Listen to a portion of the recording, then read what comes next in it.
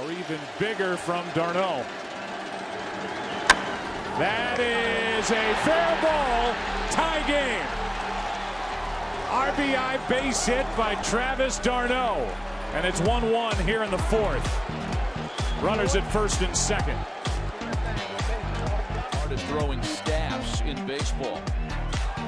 Granderson takes a 1-2 pitch into right. Back is Rios. And that one is gone. Curtis Granderson delivers the Mets' first World Series lead. This is a team that relies on the home runs, and Curtis Granderson has his... In the air to left. Gordon will come up ready to throw. Cespedes coming to the plate. Here's the throw. It's 3-1. That man stole him a run. The first to third play, I know I'm harping on it a lot, but it changed this whole half inning. That's 2 runs tonight. The Mets have scored on a ground ball to the right side and the runner going to third base. Conforto gets the RBI. That's his third of the postseason. The throw by Gordon ballooned a little bit, and Cespedes reminds everybody just how fast fastball Escobar has seen from Matt Harvey. There's a 1-1. Left side in the hole. Flores, long throw. He got him. What a play. And now it's Jonathan Nice pitching on his birthday. A strikeout of Kane, 2 down. The 0-2. How about that inning from Jonathan Nice? Here's Dyson with a fly ball into right. Granderson's got it. What a catch by Curtis Granderson to rob Dyson in his first at bat of extra bases. 1 loud out. But early in the year went down with an injury, and they really haven't been able to fill that lefty on lefty role. But what a job Nice has done here tonight in Game 1 of the World Series. And that man, barring an error, is Colon. Lagares. Let's go to the 13th inning here in Game 1. As the Royals right-hander, 23 years old, he's a rookie. And if the Mets want to climb back into this series, they need their number 34 to step up. He's swinging at first pitch. The question, Tom, will it be 100 or 101 that he's going to be swinging at? I wouldn't be surprised to see this fastball in on Escobar. Announce yourself right away if you're Noah Syndergaard.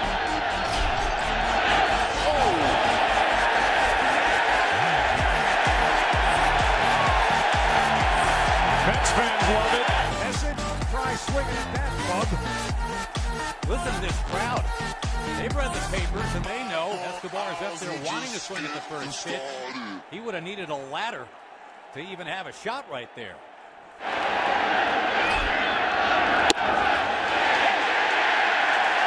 Now that's dirty. Then you come back with a hook.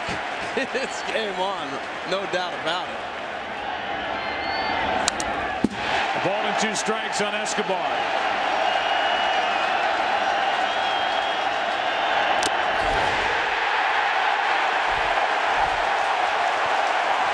One at bat, but already. There goes a runner, and this is knocked down by Syndergaard to end the inning with the Royals on top. A double by Zobrist. The box over to third is the runner Rios, and just out at first. Should end the inning into center for Cespedes. But the Royals are back on top with 2 runs on 4 hits in the second. Syndergaard has his first scoreless inning.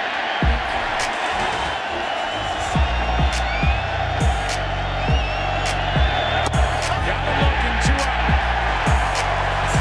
Gordon gives up on it, comes back over the plate. This is at 99. It's a 1-2 to Alex.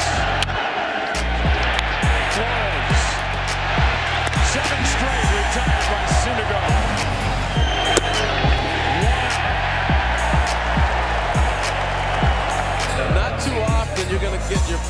major league at bat and the guy's throwing 100 miles an hour at you. Escobar strikes out, 2 down.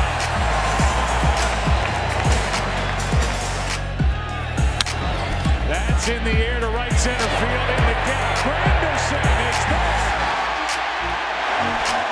to end the top of the 5th. Here comes a 1-2 from the kid. Tied him up. No way. Strikeout number 5.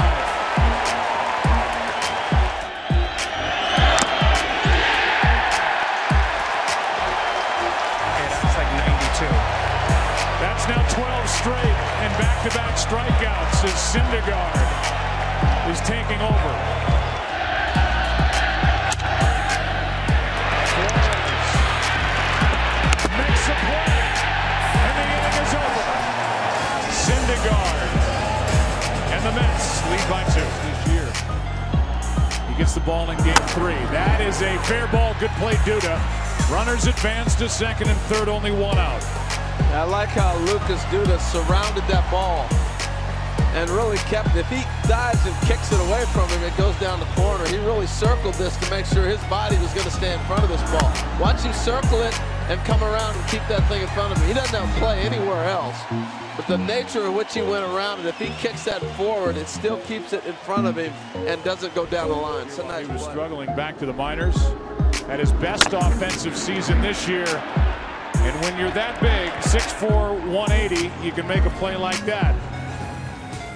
And so far, no sparks. We go to the 3rd inning here in game 2. No score. Into gear here in October, and now he hits one into left. This one is caught by Cespedes up against the wall as Rios came oh so close for his first World Series home run. This just shows you how big this park is. Keep a lead. Time for Flores. Inning over. And the young right-hander does his job. Into and out of trouble. Alex, go get warm. 2 out. Duda fights it off and dumps it into left. Here comes Murphy, and the Mets strike first. 1-0 in the 4th inning of game 2. The 1-2. Up the middle. Flores, what a play, 1 out. How about that range by the young shortstop? We're watching a guy come of age right in front of our eyes. He's made some nice plays this series. And Tom, I remember you saying that he wasn't known for the range. He's shown us some plays, already. It really has. It was a scouting report coming in that Kansas City at the bigger edge, much bigger edge, range, middle infield, but especially to his pitcher for the Mets. The 0-1 from Reed. Broken bat, pop up from Murphy. The 1-2. Another pop up. Duda going to get it. And 2 out. Now a 2-2. Right side. Duda. The flip. Time to stretch.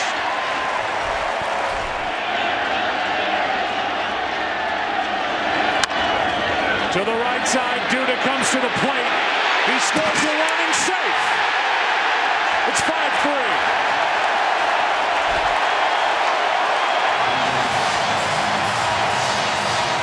Well, because of the defensive alignment, it caught them in a position where they didn't know what to do. And Tom, you pointed out they're halfway. So what do? Who goes and gets this ball? 9 hits during the season for Syndergaard, and he is on to start the inning. Rios came up and wanted to fire to first, but Syndergaard has a leadoff hit. Floated for David Wright. Herrera brings it. That is in the center. 1 run scores. Here comes your rebound. No throw. Granderson caught off the bag, but safe. And it's 8-3. Going to get out of this guy, their captain, David Wright. He's had to bounce back. He's got spinal stenosis. Played less than 40 games in the regular season. It's a cold night. High fly ball to left. Back at the wall, and the captain's going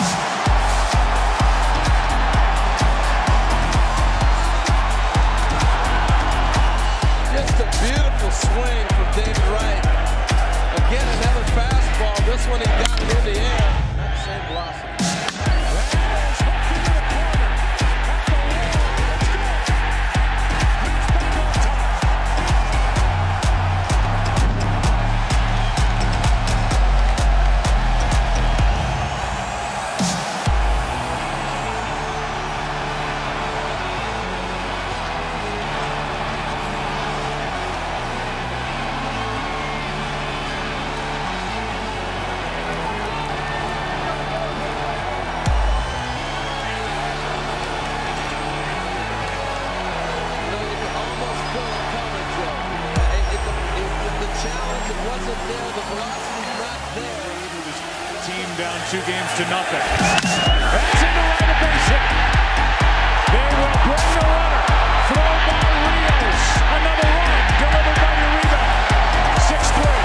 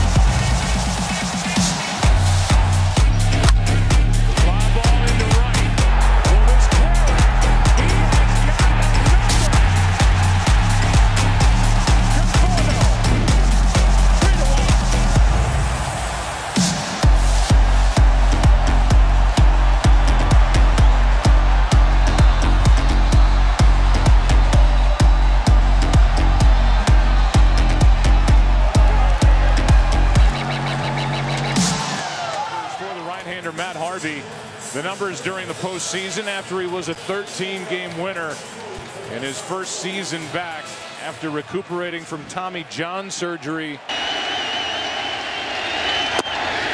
Good start for Harvey. Inning over.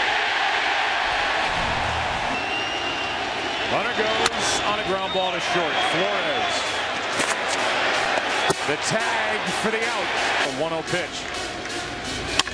That's right side. Murphy got one and got them both. Double play. 1-1. Tommy John by Harvey. That's in the block. And now 2 out as Harvey, who did go through Tommy John, has struck out 4 on the night.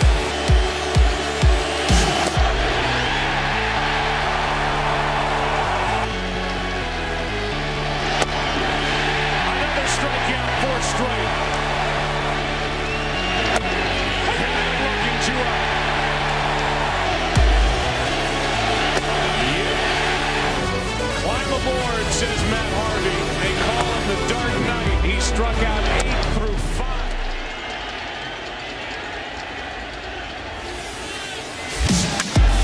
That's in the air, right center. It sounded good. 1-0 New York. Granderson goes deep.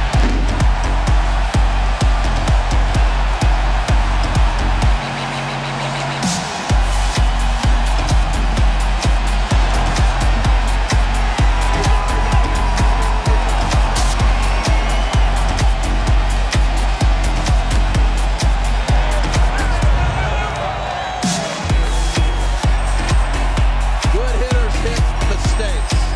0-2, ball right down the middle, and he jumped it. Circle change up there. The 2-2. 2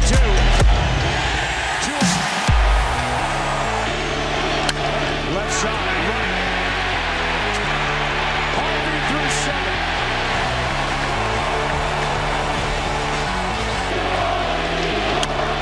In the air to center. Right there, Lagares. How about Matt Harvey?